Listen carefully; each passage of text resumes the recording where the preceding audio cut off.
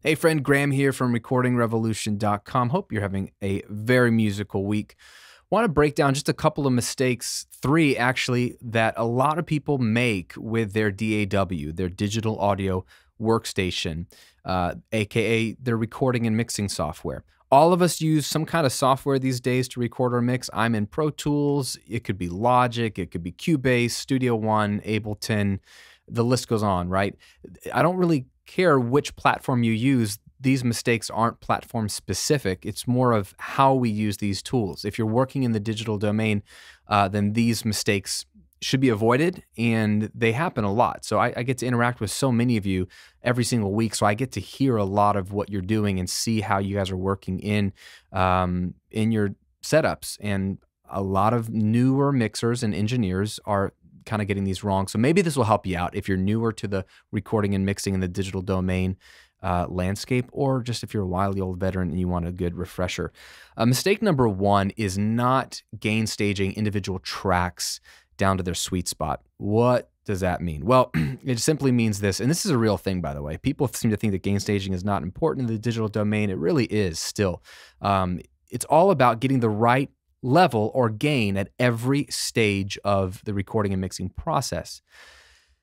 I'm just going to talk about mixing right now, assuming that you've already recorded it and it's too late. But if you pay attention to this one mistake, you'll realize how you can backwards apply it to the recording phase. I got a track here that I did not record, was given to me, and when I get tracks from a client, I don't know what the levels are. They could be all over the place. And what I want to do is show you that not all tracks should be at the level you're given. A lot of times you got tracks that are just way too hot. And this is a real problem in the sense that there is a level at which individual tracks sound their best when going through a lot of plugins. For example, I've got an SSL channel strip plugin here from Waves, one of my go-tos. It's a great plugin. This plugin emulates, as best as it can, the analog components of a channel on an SSL 9000, I think, board. And this is the E channel in particular. When they code these plugins, they code them in such a way that the signal flow represents the analog counterpart as best as it can. And they have coded it so there is a sweet spot, the ideal target that you want to run audio through this, level-wise. And this plugin in particular, I think, is minus 16 dB, and that is average volume. Okay, not peak volume, but average volume. And it's usually between minus 16 to minus 18. You can look up the manual, and if you're an SSL owner, you can correct me if I'm wrong on the actual Waves manual on this. I think it's around minus 16, but it's definitely in that ballpark as the sweet spot of where this plugin is coded to sound its best. So all that means for you is if you have any kind of plugin that emulates any analog counterpart, whether it's a compressor or an EQ or a channel strip, which is all of those combined, figure out what the sweet spot is, but I can give you a shortcut. It's probably around minus 18 dB. That's usually where a lot of these plugins sound their best. And so that means you want the actual track that you put that plugin on to have an average volume of minus 18 dB.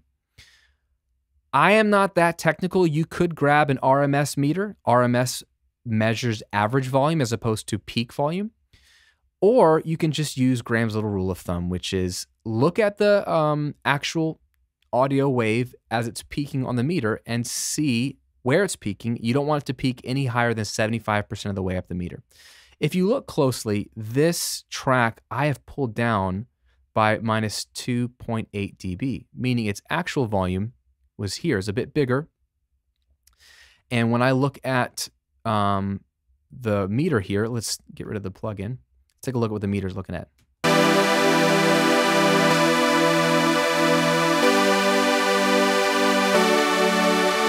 So that actually is not bad. It looks like I pulled it down just a little bit to be on the more conservative side. That's actually not a bad spot to be, minus 2.8, I think. And what I do is I go through each track and I make sure that they're not too loud. For example, this synth here, I pulled down minus 7.5. So let's put it up back to all the volume that it came to me as.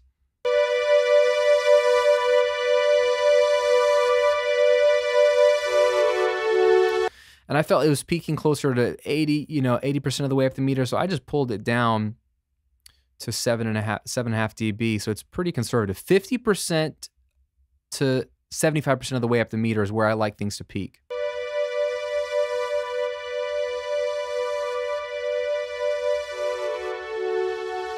So to me, that was a better spot for its average volume.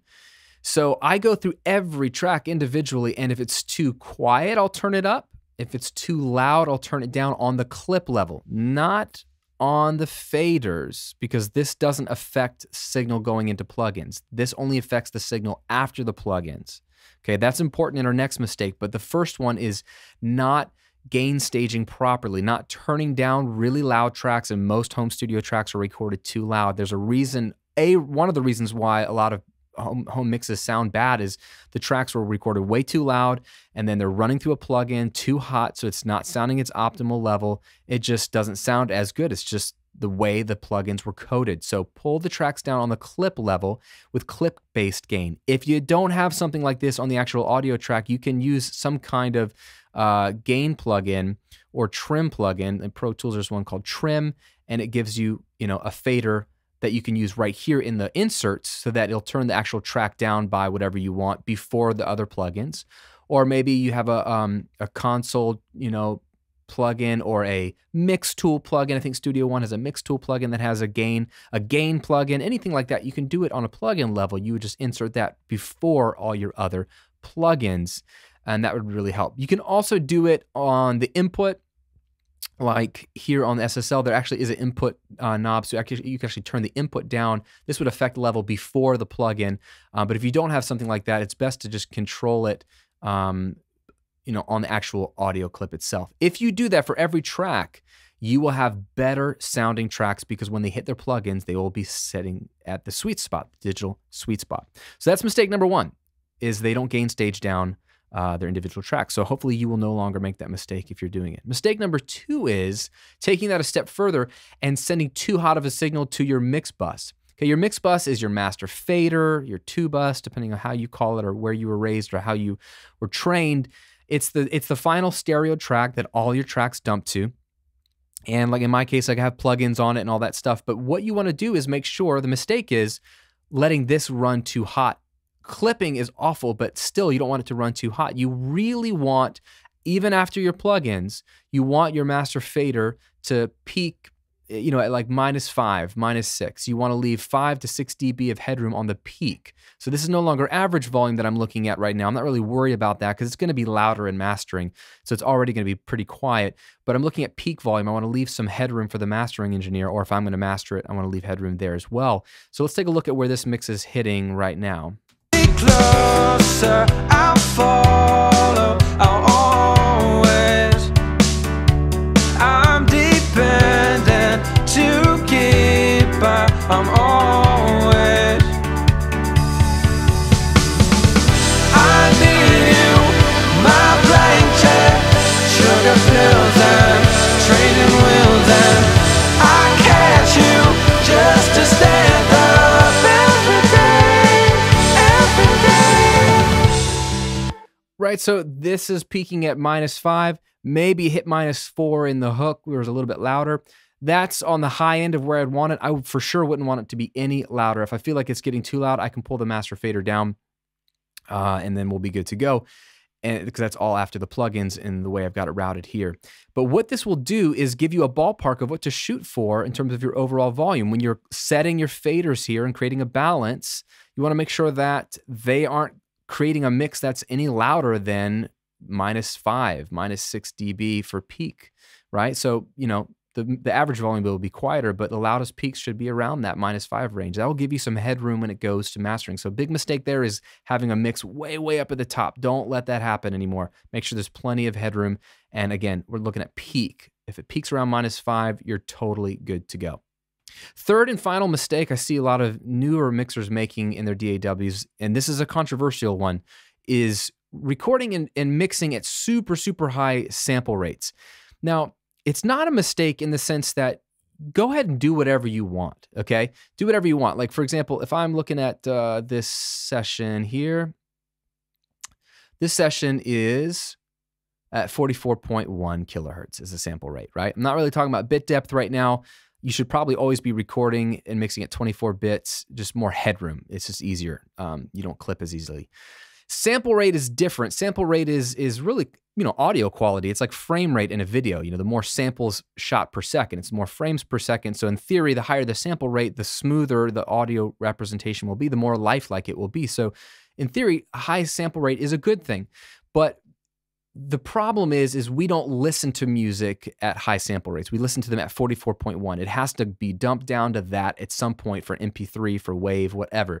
Now that is changing, and probably will eventually change long term when, streaming services can stream 96K at 24-bit. I mean, Mastered for iTunes is kind of future-proofing that in a sense that you can have a 96K 24-bit file that they can store in their archives, so that they say their conversion is better, and B, it's kind of future-proofing in case we can start streaming that high fidelity. They already have that in their archives, which is great. But really right now, what we listen to is 44.1 kilohertz, okay? That's what it has to be mastered down to. 16-bit 44.1 is standard audio file these days, has been for many, many years. And so my point is, if you're going to mix at higher sample rates, just beware that it's going to kill your CPU. You're not going to be able to mix as many plugins or as many tracks on your computer. It's going to take up bigger file space if you're recording files like that.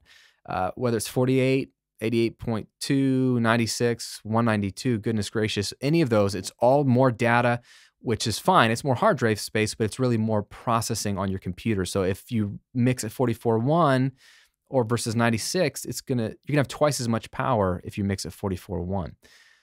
And also, I think all the benefits of mixing at high sample rates, you chop all that off when you drop back down. Now, this is very controversial because a lot of people say, well, plugins sound better at higher sample rates. You get that benefit, and it still translates after you sample it back down.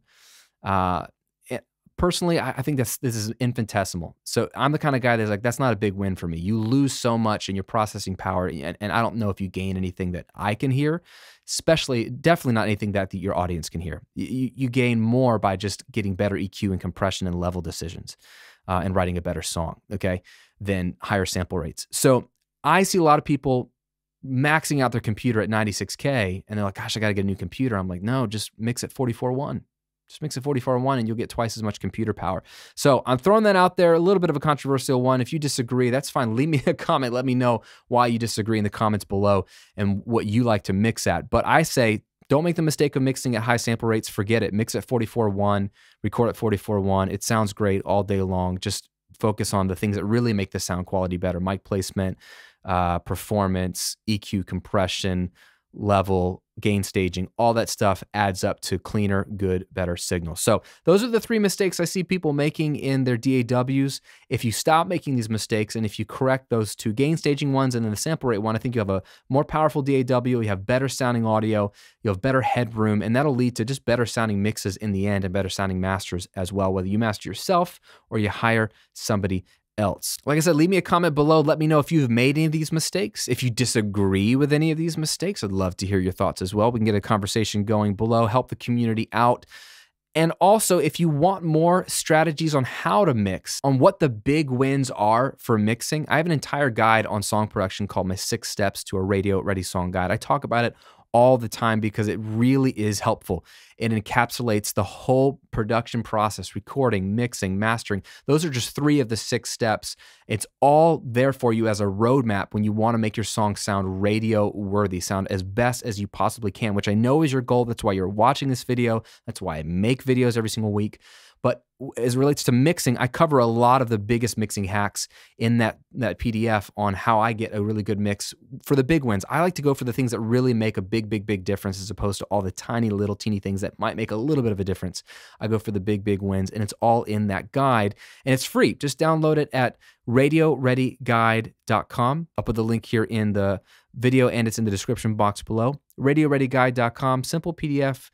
Download it, read it, check it out. You'll get all kinds of great bonus tips and tricks in that guide, and I think it'll help you out. Thanks for watching. Thanks for liking and subscribing the videos. I hope you have a fantastic week. And if you're watching this when this video went live, then Merry Christmas, my friend. We'll talk to you very, very soon.